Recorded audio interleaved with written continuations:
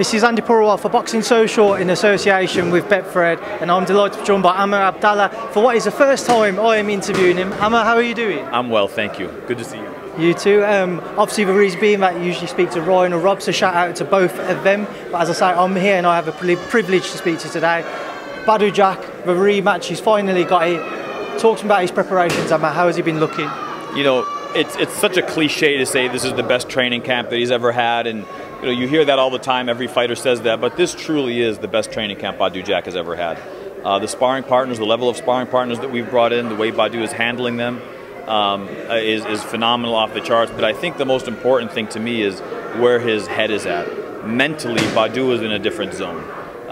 This is, you know, at 36 years old, about to be 37, this is a must-win fight for him. You know, 70% plus of the people that watched the first fight thought he won the fight. We surely thought he won the fight. So this is redemption. This is, you know, this is the fight that needs to happen, and he needs to win this fight. And I believe that he will big. I just spoke to Jonathan Banks and he said to me the 12th round, that all-action round that they had last time round, is what he expects to see from Badou and from Jean Pascal at the beginning of the fight this time round. Is that what you're expecting as well? 100%. As we've been talking, you know, this is round 13. So this is where that last fight left off. And if there was a round 13, you know, with all due respect, Pascal wouldn't have made it. He barely got out of the 12th round, didn't know which corner to go back into. So this fight is going to pick up right where it left off. Jonathan Banks has done a phenomenal job getting Badou to start fast. And, you know, Badou's been heavily criticized about taking his time and, you know, getting started in the later rounds, as he did with Marcus Brown. By that time, it was too late with that cut on his face. And as he has with most of the fights with, you know, DeGale, and then this last fight with Pascal, even with Adonis Stevenson. But you're going to see a different Badou Jack this fight. You're going to see a Badou Jack that comes out the gate strong. Round 13 is going to be round 1. Amer, you mentioned he's closing in on 37 years of age now. With that in mind, is there an added pressure for him to be successful in this fight, to pick up a world title once again, and to look at the other elite guys at light heavyweight? Well, look, first of all, talking about his age, Badou is a fresh 37. You know, he's been in some tough fights, but he started boxing a little bit later in his career, so he didn't take the abuse. And Badou lives a truly, you know, an Islamic lifestyle. He doesn't drink, he doesn't smoke. You know, his weight doesn't fluctuate too much. It's a very disciplined lifestyle. So he's got a lot of miles left on him. Very sharp, very clean. You know, just and that translates into a lot into boxing. Having said that, this is a must-win fight. This is a point in his career where, you know, he knows it. So you're going to see the best Badou Jack come June 6th. Have you guys considered at all what could be around the corner for him if he is successful on June 6th? You know, we're going to sit down and we're going to discuss it with the team, and I know where Badou wants to go, and you know, this would be, I mean, rightfully so, his 6th world title, if all those controversial decisions. And I say controversial, what I really mean is he got robbed in the fights.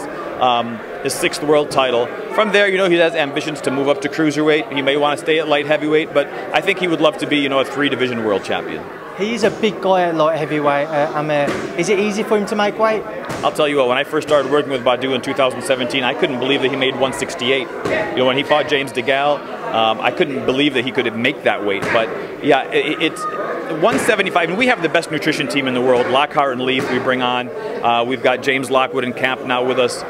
So the weight management, him making weight, is not a problem because Badou's a disciplined guy. Does he like making the weight? That's a different question. That's a different scenario. But I think, you know, like when we fought in November on the Mike Tyson-Roy Jones card, we did a catch weight. I think it was 190 pounds. He was very comfortable there. He had a fun time. He was one of the funnest training camps we've had. Mind you, the opposition wasn't elite, but he had a fun time in camp because it wasn't always about weight. So as the older he gets, you know, the more he starts realizing that, you know, maybe going up to in weight and cruiserweight might be the ideal option for him. I mean, we know Vidal Riley is attempting to get over here. Have you got any update for us as to where things currently stand? Look, Vidal Riley is itching to fight again. He has had, you know, the worst luck in terms of his fights. He had a huge stage to fight on, the Mike Tyson-Roy Jones card.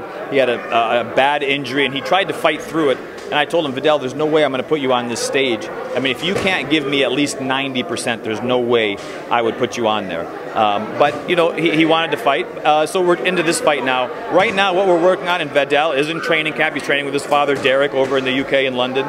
What they're doing now is we're working on the immigration and making sure there's any problems with him getting over with COVID and whatnot. But you know, we have a slot for Vidal on this card.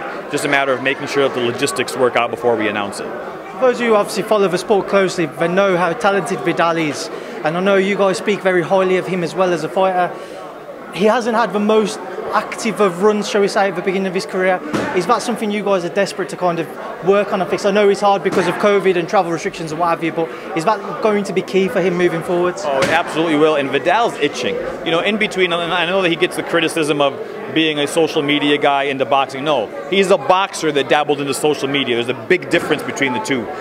You know, decorated on Great British team as an amateur, decorated, you know, amateur champion.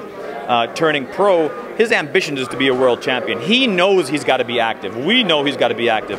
But, you know, just, again, the fate, and I use bad luck, and whether it's fate or whatever it may be, just karma, you know, just the way that it would be, injuries, delays, COVID, you know, it all translates to where we are today. But rest assured, once this fight gets, you know, once COVID goes and we can start moving, Vidal's going to be very active. And obviously a headline fight on June 6th. Just get your thoughts on Floyd Mayweather in his gym today. You know him.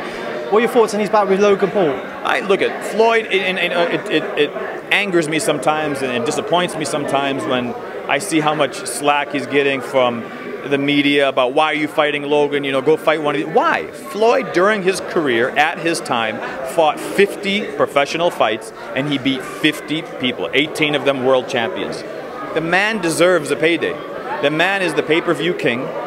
During his heyday, De La Hoya, Mosley, you know, name Pacquiao, you know, name the guys that Floyd has beaten, Cotto.